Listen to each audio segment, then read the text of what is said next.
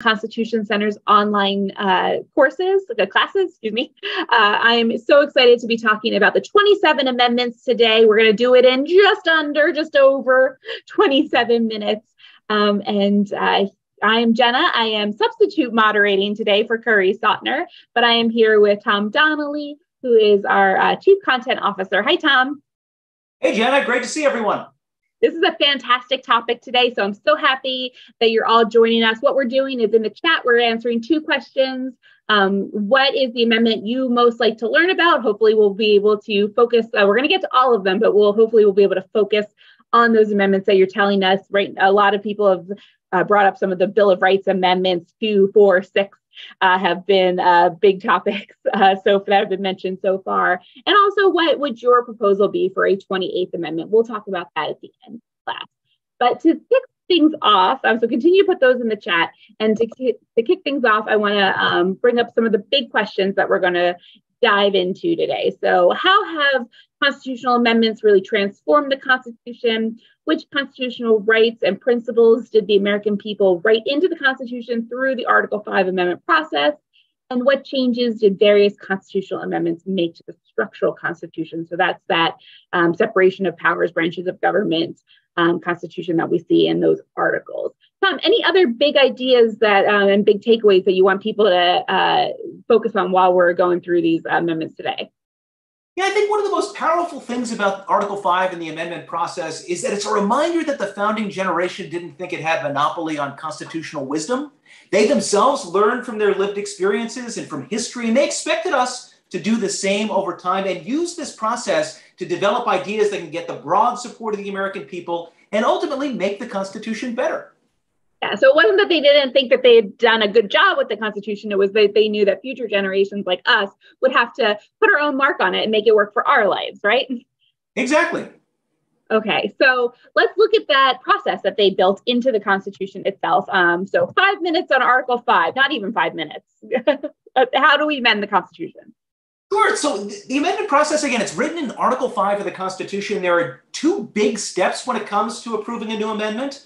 First is the formal proposal stage, which to get an amendment proposed, you have to either be able to get support from 2/3 of the members of Congress in each house. So you have to get 2/3 in the House of Representatives, 2/3 in the Senate. Alternatively, you can turn to the states. So if Congress is blocking your way and you still think your idea is a good one, you can go to the state legislatures. And if 2/3 of the legislatures of the states agree with you, then the state legislatures can then force Congress to call a convention for proposing new amendments. So those are the two paths, through Congress or through the states. Both require supermajority support, 2/3 support, but that's only the first part of the process. Even if you get through that part of the process, you then move to ratification, because those proposed amendments are then sent to the states for the American people to say yes or no. There are two different mechanisms here for ratification. One is going through state legislatures, or two is to go through specially called state ratifying conventions. In either case, you have to be able to secure support of 3/4 of the states. If we're looking at the amendments as a whole, we have 27 that have been ratified over time. Every single one of our ratified amendments have been approved by Congress. So they've gone through that first route of proposal. And when it comes to ratification, all but one were ratified through state legislatures. Only one went through specially called state ratifying conventions. That was the 21st Amendment, which got rid of the Prohibition Amendment. And Congress decides which of those methods that it will take to ratify the amendment. We don't get to decide that, right? Correct. It's Congress makes the decision on how ratification is going to be, whether it's state legislatures or conventions. I like that we have those two options of, like, you know, if Congress or if the state legislatures aren't making it happen, that we have that power as the people. And I like that the founding fathers gave that to us. Absolutely. And it came up when they were discussing Article 5 at the convention. That was part of the concern. They didn't want reform to get bottled up in Congress or just to rely on one institution. So they wanted to give us some different options. Fantastic. All right. So 27 amendments, that's a lot to get through, but we think that it's a little easier to process if we break them up into time periods, because we've kind of gone through peaks and valleys when it comes to amending the Constitution. So Tom, tell us a little bit about these time periods and why we chunked them this way. Yeah, so there are 4 different periods here. So we can see amendments really come in waves for the most part. So the first period is the founding period from 1791 to 1804. It gives us the first 12 amendments to the Constitution, including the Bill of Rights. Then we have a 60-year gap until the next set of amendments during Reconstruction, that period after the Civil War, 1865 to 1870, where we ratified the 13th, 14th, and 15th Amendment that many scholars refer to as our nation's second founding. Then we have another 40-year gap until the Progressive Era and the next set of 4 amendments ratified from 1913 to 1920. So a 7-year period, we get 4 new amendments, the 16th through the 19th. And then finally, in this sort of modern period from 1933 to 1992, we see the remaining 8 amendments little by little ratified between 1933 and 1992, which means it's been almost 30 years since the last time we've amended the Constitution. Yeah, we're in kind of one of those drier periods now, but who knows, maybe another burst is coming up. And I also like that you say sort of modern, because we're going to get into that story at the end, which is one of my favorites. But let's start with that first kind of generation, which is that founding period. Now, they just wrote the Constitution. You would think that it would have a little bit of staying power before they started taking a red pen and editing it. So why do we have so many amendments right off the bat? Yeah, it's kind of an extraordinary thing. One of the first things the first Congress does is revise the Constitution that was just ratified. Part of this is it's arising from the debates over the ratification of the Constitution. So the debates between the Federalists who supported the Constitution, the Anti-Federalists who opposed it. One of the Anti-Federalists' biggest objections was you're creating this new national government that's distant, that could be very powerful. Where is the Bill of Rights? How can you not include a Bill of Rights in this new Constitution? And so in the first Congress, James Madison sitting there in the US House of Representatives, he was initially skeptical of the need for a Bill of Rights, but he wanted to keep faith with the concerns that the Anti-Federalists expressed. And so he would take on the project of being the primary drafter of the Bill of Rights, and he would shepherd it through Congress. And so again, the Bill of Rights ends up being, it's a response to the criticisms offered by the Anti-Federalists during ratification. Yeah, so it was almost like the ratification was a little bit conditional on, we like this document, but we need a couple changes. And so that's kind of their Bill of Rights was a response to that. Yeah, in certain key states, Virginia, Massachusetts, New York, it was really, really close ratification. We could have said no. And part of the compromise that was reached between the Federalists and the Anti-Federalists was the Federalists said, once this thing's ratified, we'll work to pass some amendments that assuage some of your fears. Got it. All right, so let's get into those. And again, like the 27 amendments, we can also break the Bill of Rights into categories. So tell us a little bit about each one of these categories, and then we'll get into it because we got to get through these really fast. Absolutely. So these are the different bundles of amendments. We get these ideas from our friend Akhil Amar, a professor at Yale Law School. And I think they're a key way for us to just wrap our heads around some of the big themes we'll find in the amendments. So should we begin with First Amendment? Yeah, let's go. Freedom of conscience. Yeah, so the First Amendment is its own bundle of rights. There are 5 freedoms in the Bill of Rights: freedom of religion, speech, press, assembly, petition. All of them go to this big idea of the freedom of conscience. When it comes to protections for religion, in the First Amendment, we see religious liberty protected in 2 different ways: guards against the government establishment of religion, and it protects the free exercise of religion. So again, this goes to the core of our freedom of conscience, the right to freely believe or not as we wish. Those next 2 freedoms, speech and press, are obviously so important to a functioning republic. And so what we see here is that, generally speaking, the government can't punish you for what you speak, write, for what you say. And the Supreme Court over time has read really robust, strong protections for free speech and a free press into the First Amendment. Generally speaking, the government can't punish your speech unless it's likely to and directed at causing immediate lawless action. So we protect, the Supreme Court protects free speech and press more strongly than at any point in our history. And the United States protects these rights more robustly than anywhere else in the world. And then finally, the last 2 freedoms we see here, assembly and petition, we may not think about them a lot, but they've been very important throughout American history, especially for those that don't have a formal political voice through the vote. And so especially in the 19th century and the 1800s, the right to assemble and petition were really important for groups like women, African Americans, people that didn't have a voice at the ballot box. They could still powerfully state political and constitutional message through assembling, through petitioning. And frankly, it really, these rights helped reshape American history and the very Constitution itself. Yeah, I love that they're not just rights, but they're tools. These are, you can be who you are and believe what you want and say those things, express yourself, but then also fight for what you believe in and have those tools to put that into the Constitution if you believe in it that strongly. It's a really amazing amendment. And we are going to spend way more time on the First Amendment. I promise. We have those classes coming up in February. So come back and join us while we really dive into the First Amendment. In the meantime, we are going to move on to those military amendments. So 2 and 3. Yeah, so beginning with the Second Amendment here, the Second Amendment ends up going for the founding generation to concerns about professional armies. And so in part for the founding generation, the Second Amendment expressed the founding generation's commitment to the value of rooting the community's and nation's safety in a well-regulated, citizen-led, citizen-filled militia. But also the Second Amendment is consistent with the Supreme Court's recent decisions in Heller, McDonald, and Bruin, saying that the Second Amendment also grants an individual right to keep and bear arms. So the Second Amendment, that's the Second Amendment, still one of the most debated amendments in America today, and one that was very important to the founding generation. The Third Amendment, on the other hand, we may not think about very much, but it ends up protecting us against the need to house soldiers in times of peace. Now, this may seem like a weird thing to have in the Bill of Rights, but it grew out of the founding generation's own lived experience. The American colonists were faced with this challenge by the British Empire through the Quartering Act of 1774. And so this Third Amendment was basically put in place to protect the sanctity of the home against similar abuses once we created a new government. Yeah, really happy that we have that. I know we don't talk about it a lot, but I think we would notice it if it wasn't there. All right, and so kind of getting into some of those privacy and home, let's talk about the Fourth and Fifth Amendments. Yeah, so these two amendments go to concerns about privacy, property rights. The Fourth Amendment largely governs our interactions today with police officers. And so if we look at the text of the amendment, it really tells us, what does it protect? What sort of things are protected? Persons, so our bodies, our houses, our papers, and our effects. Our effects just mean our stuff.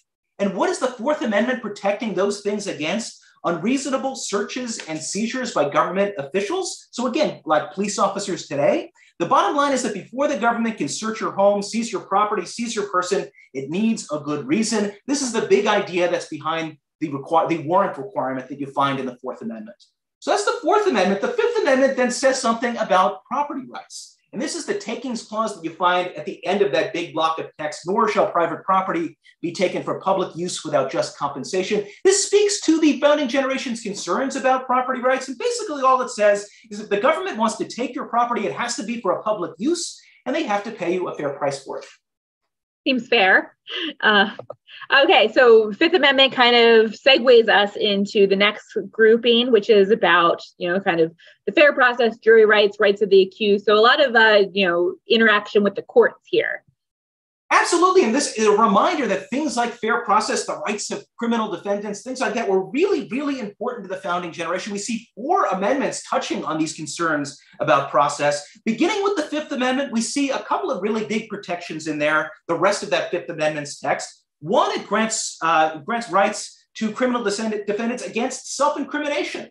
So when you hear people testifying, they say, I plead the Fifth, or when you hear you have the right to remain silent, they're talking about the Fifth Amendment and the right against self-incrimination. We also see in the Fifth Amendment the due process clause near the end where it says, nor be deprived of life, liberty, or property without due process of law. This speaks to a fair process. The government has to have a fair process in place before it can deny anyone of their life, their liberty, or their property. It goes to a bigger concern really about the rule of law.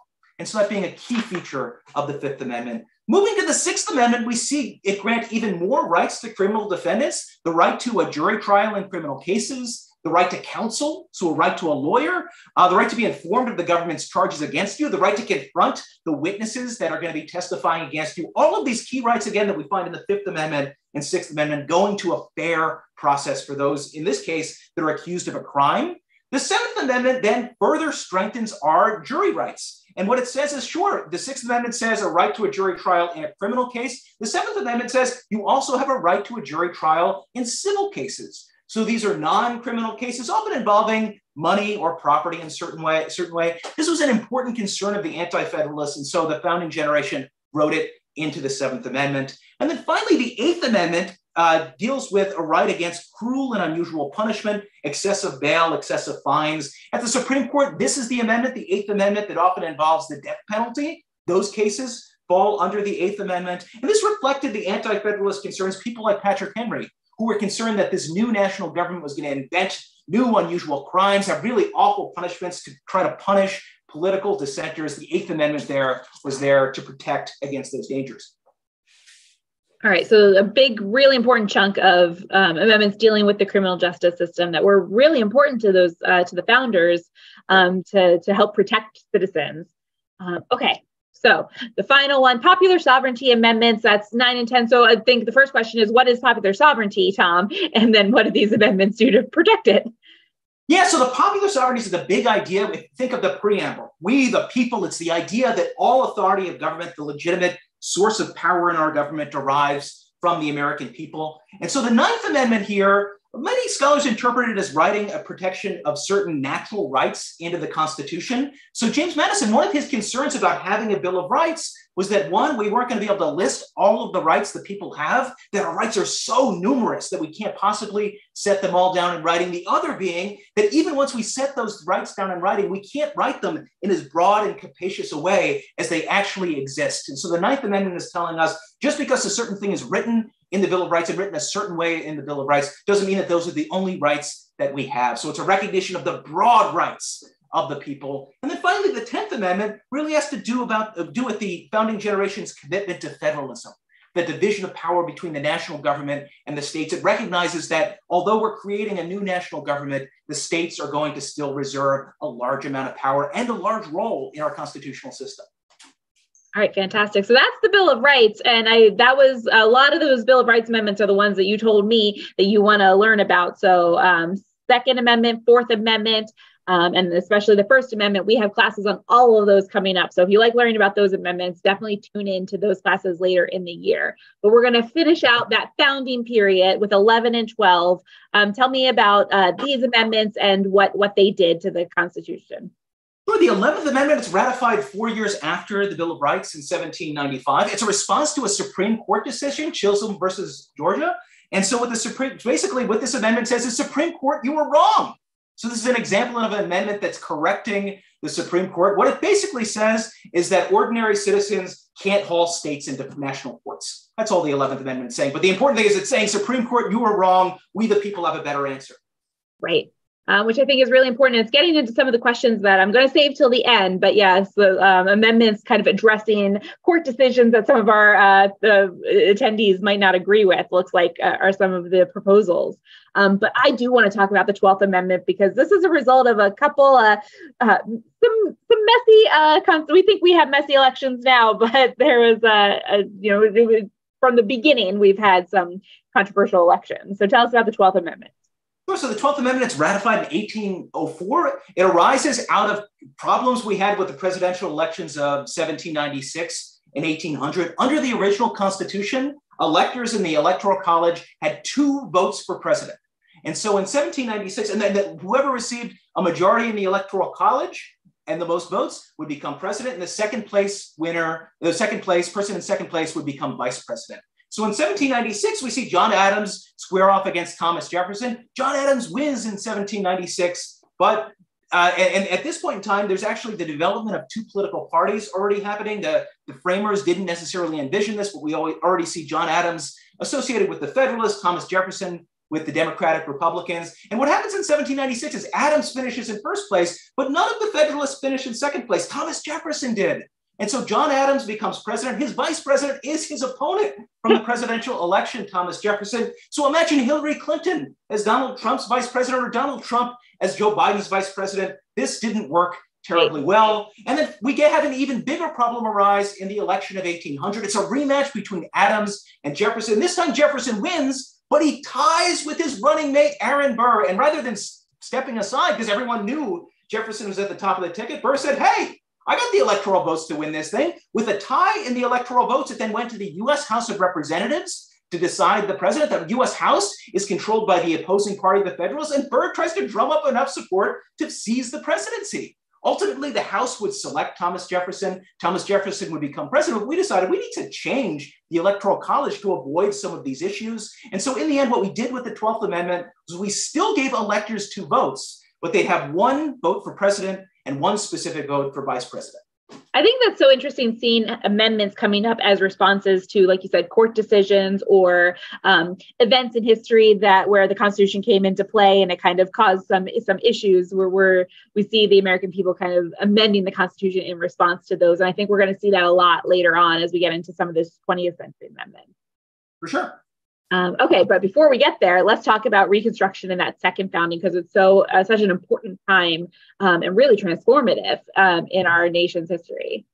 For sure. So we're fast forwarding 60 years. It's after the Civil War. We ratify a series of 3 transformational amendments. Many scholars refer to them as our nation's second founding. And so these amendments are the 13th Amendment, ratified in 1865, which abolishes slavery. The 14th Amendment, which was ratified in 1868, which wrote the Declaration of Independence's promise of freedom and equality into the Constitution. The 15th Amendment, ratified in 1870, promising to end racial discrimination in voting. These amendments transformed the Constitution, its very text, forever. I mean, as a reminder, think about where the Constitution was before these amendments. Of course, it didn't mention the word slavery, but there were key protections written into the original Constitution that increased the political power of the slaveholding states. The Constitution was silent on the Declaration of Independence's promise of equality, and furthermore on African-American voting rights. The Bill of Rights only applied to the national government, not to state abuses. And finally, things like citizenship were left to the states and the courts, with Chief Justice Roger Brooke-Taney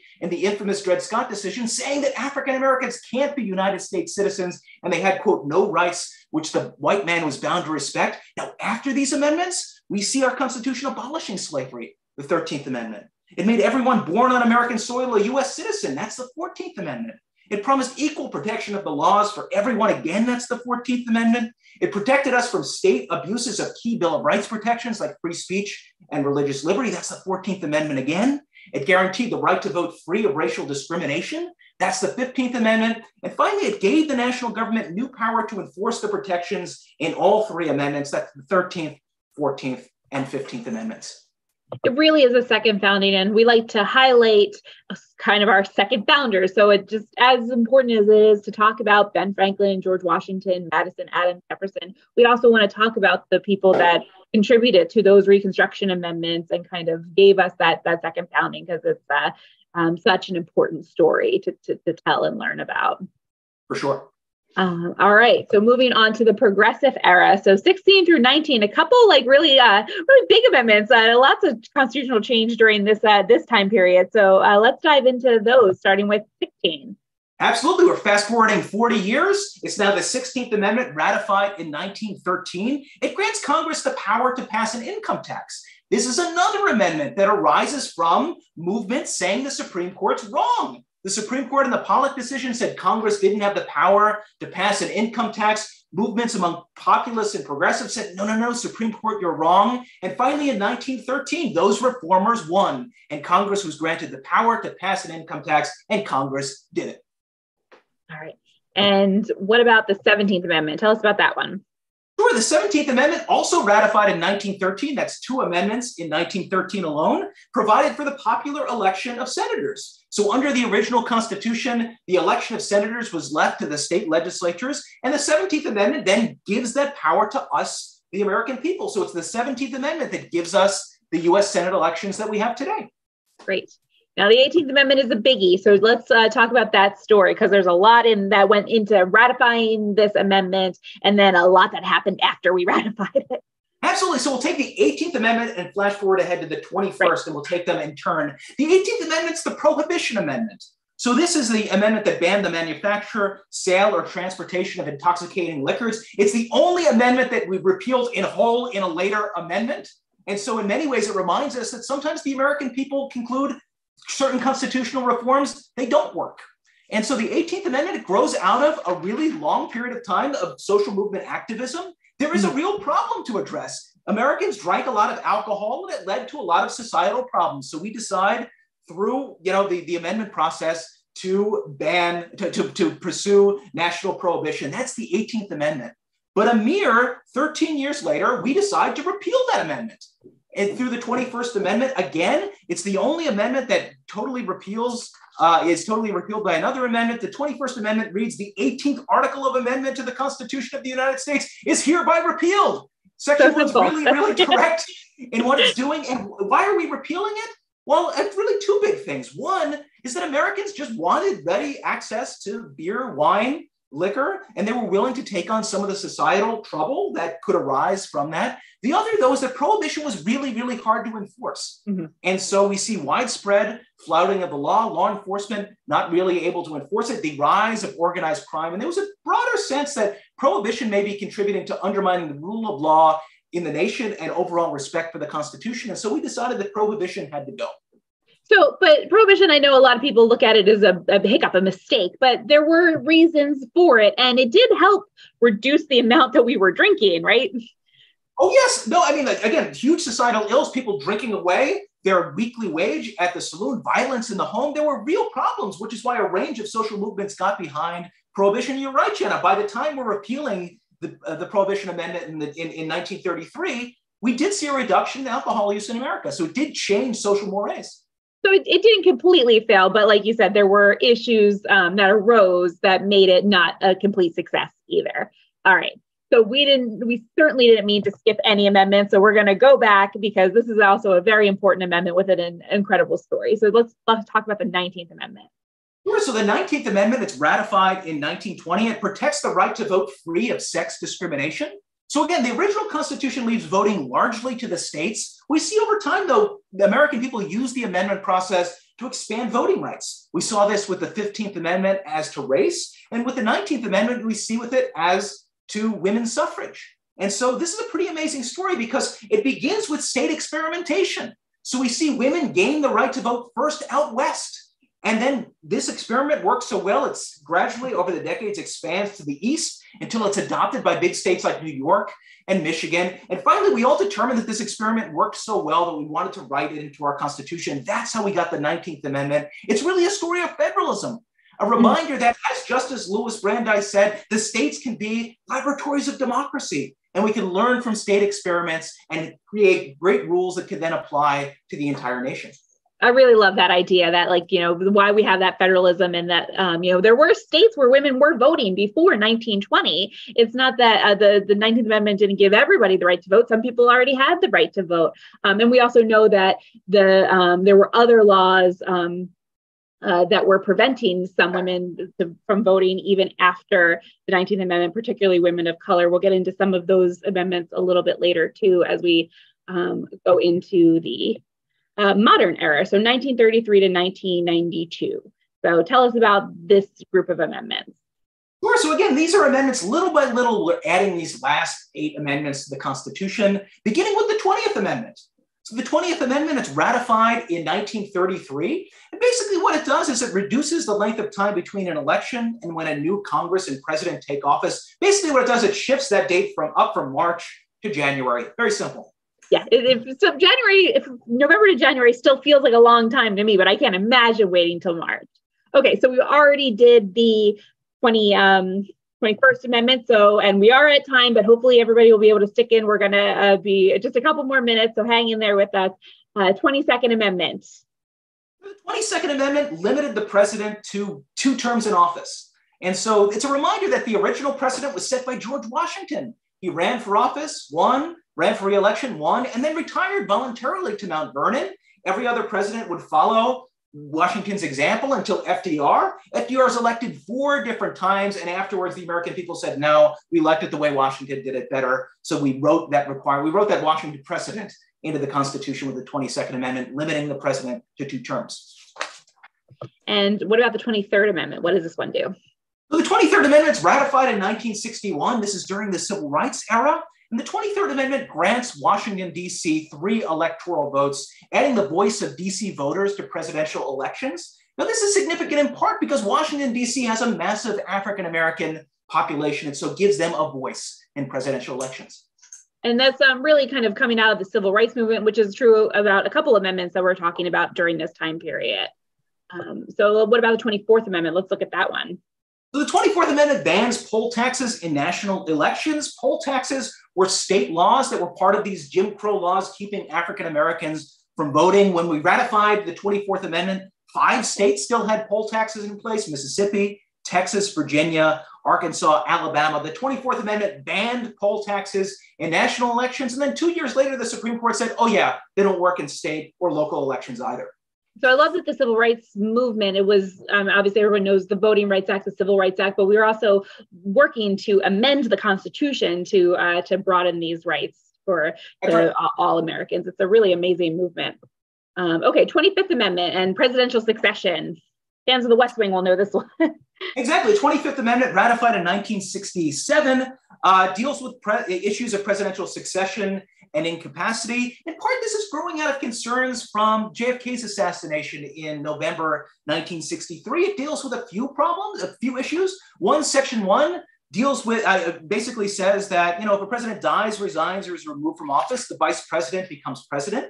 Section 2 deals with the issue if we have a vacancy in the vice presidency, how do we fill it? The president would nominate someone, and then both houses of Congress have to approve of that person. Section 3 permits the president to temporarily transfer power by written statement. This is, for instance, if a president goes under anesthesia for a surgery, the president can sign a document, the vice president becomes president in that period, and then signs it back, and the power goes back to the president. So it's a very simple workaround for that circumstance. And then finally, Article 4 addresses a situation where a president refuses to transfer his duties while others in government conclude that he's unable to fulfill them. So this is a temporary way for dealing with presidential incapacity. It's other members of the government temporarily removing the president from office until that capacity returns. So it seems like it gets into a lot of kind of those nitty gritty details, which the overall Constitution doesn't really do. The Constitution focuses on broad strokes, but for this, it's so important to know who has that presidential power that they really had to put it into the Constitution. Exactly. Okay. We're almost there, people. The 26th Amendment, I love this one because it's the fastest amendment to get ratified, right? That's right. 26th Amendment ratified in 1971, under 4 months to get it ratified. So it's a really, really compressed ratification process. Effectively, what the 26th Amendment does is it sets the national voting age at 18 years old.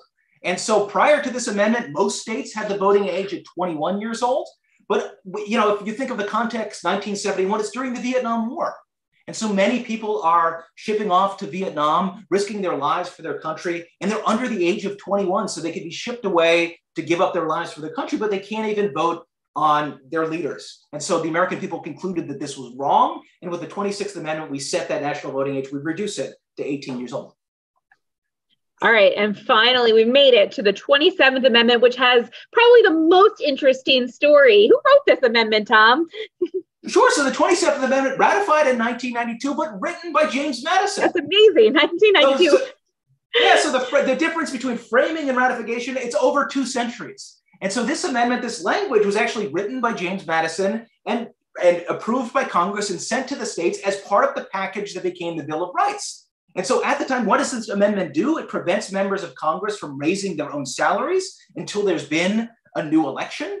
And so this is one where the first Congress approved of this amendment, sent it to the states for ratification, but only 6 states ratified. So that wasn't enough to make it part of the Constitution. So it just sort of hung out there. No one really thought much about it for decades upon decades, for centuries, until finally in 1982, we have a sophomore at the University of Texas. And he has a paper assignment. His name's Gregory Watson.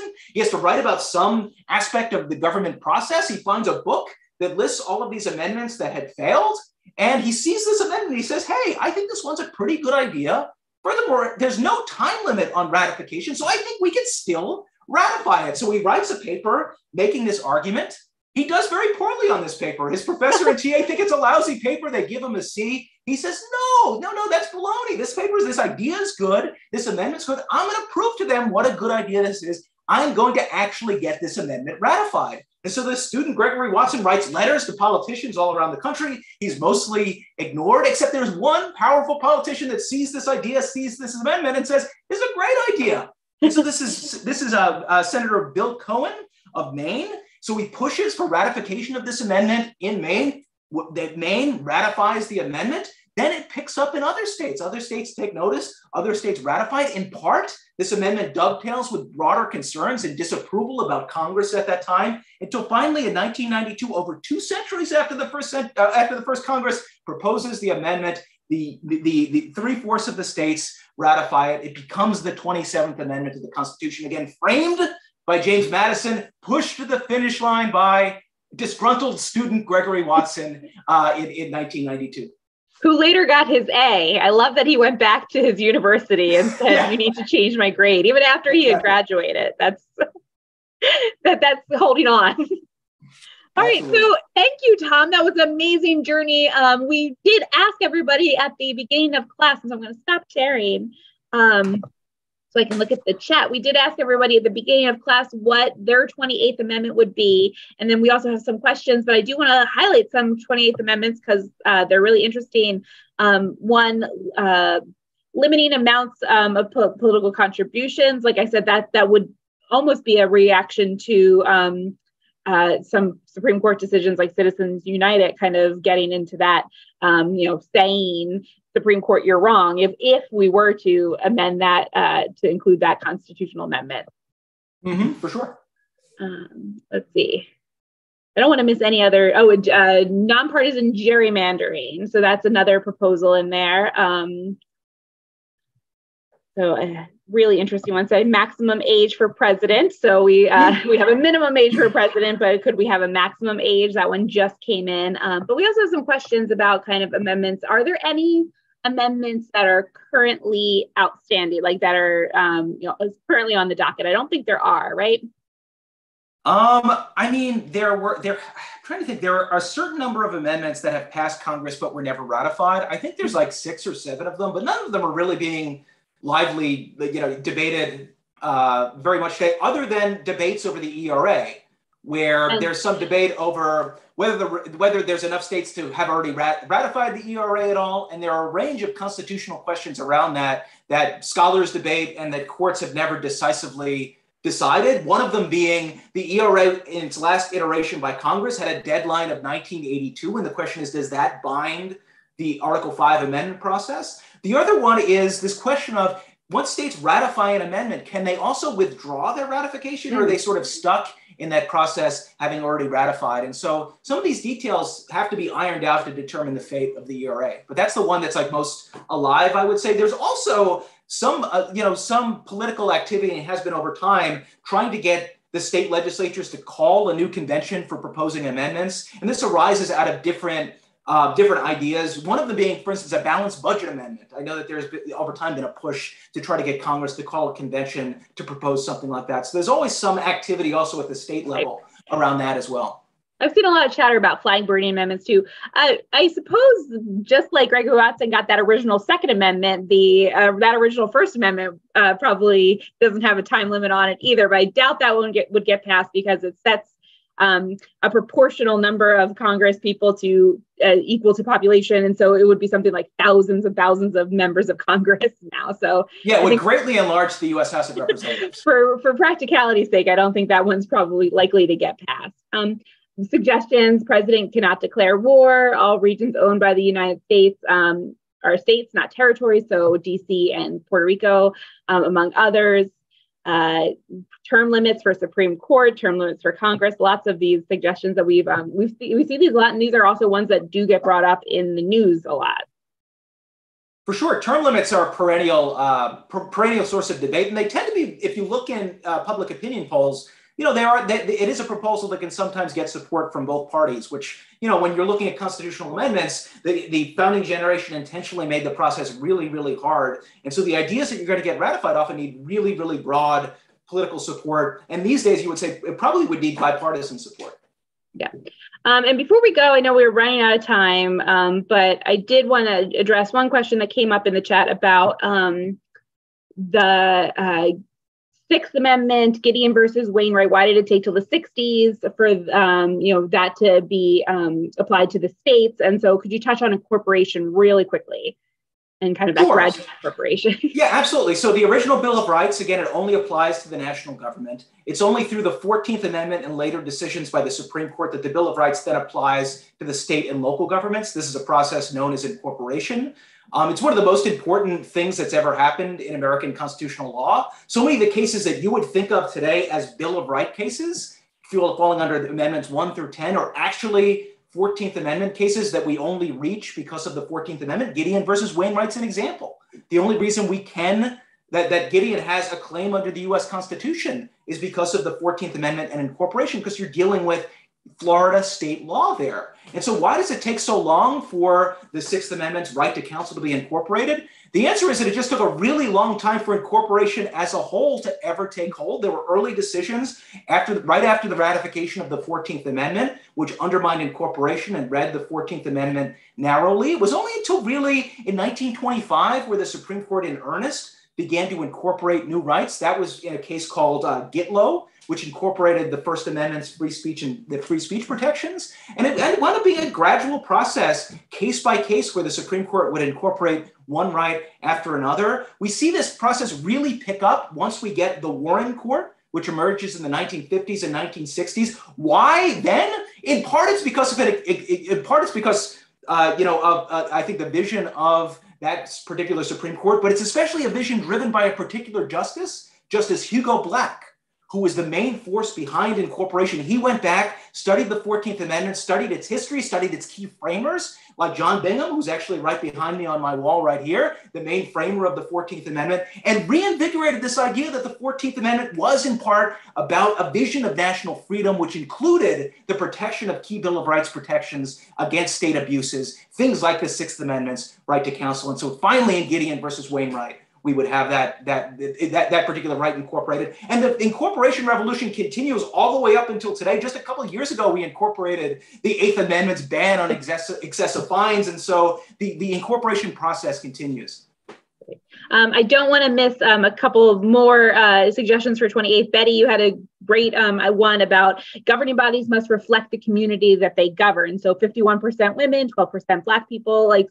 That's a really interesting one. And then let's see, we have one more question that could you clarify for Barbara why the ERA had a time limit if the 27th Amendment didn't? Sure.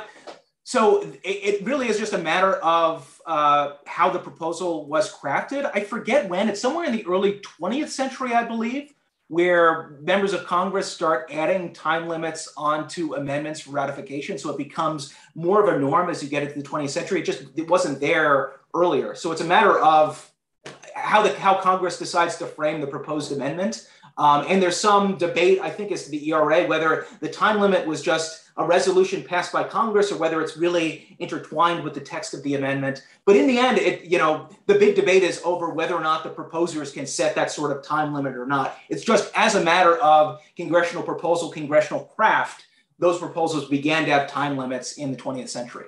Great. Thank you for clarifying that. Okay.